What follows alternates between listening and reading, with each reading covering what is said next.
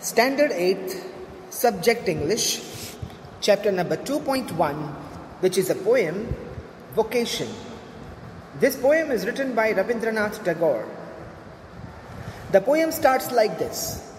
When the gong sounds 10 in the morning and I walk to school by our lane, every day I meet the hawker crying, "Bangles, crystal bangles."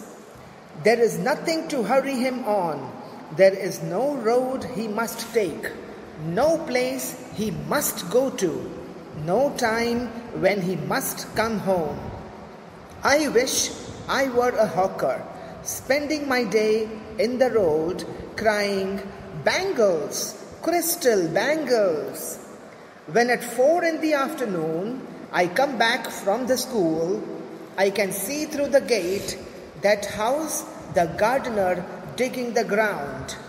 He does what he likes with his spade. He soils his clothes with dust. Nobody takes him to task if he gets baked in the sun or gets wet. I wish I were a gardener digging away at the garden with nobody to stop me from digging, just as it gets dark in the evening and my mother sends me to bed. I can see through my open window the watchman walking up and down. The lane is dark and lonely, and the street lamp stands like a giant with one red eye in its head.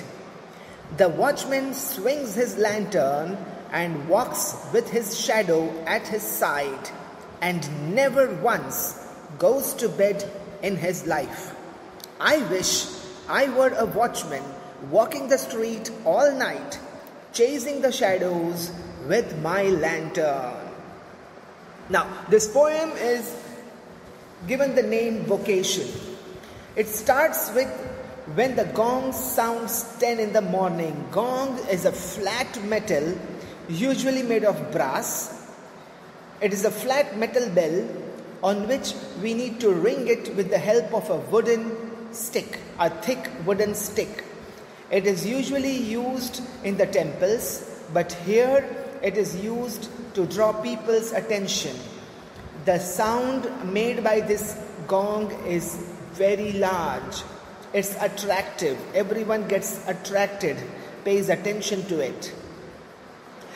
So when the gong sounds 10 in the morning, which means when it is 10 o'clock in the morning, I walk to the school by our lane.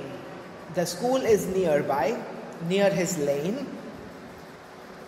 Every day I meet the hawker crying. Now every day when this person who is present in the poem, when he passes through this lane, he sees this hawker. Who is this hawker? He is a bangle seller. And what does he cry? Bangles, crystal bangles. Here the bangles are not actually made of crystal. They are made of glass, but they are so shiny and beautiful, they look like crystal bangles. And every day I meet the hawker crying, "Bangles, crystal bangles." There is nothing to hurry him on. He is not in a hurry anytime for anything. There is no road he must take. He is free to decide which lane he wants to cover. How much time does he want to spend in one place? There is no place he must go to. It's not a necessity for him to visit a particular place. No time when he must come home. It's not fixed when he will return home. Depending on the customers and depending on the areas covered, he can decide when to come back home. I wish I were a hawker. Now the person in the poem wishes, the poet wishes that I wish I were a hawker. Why? Because he wants to spend the day in the road crying bangles, crystal bangles. The poet thinks that the work of the hawker is so simple. The life of the hawker is so good.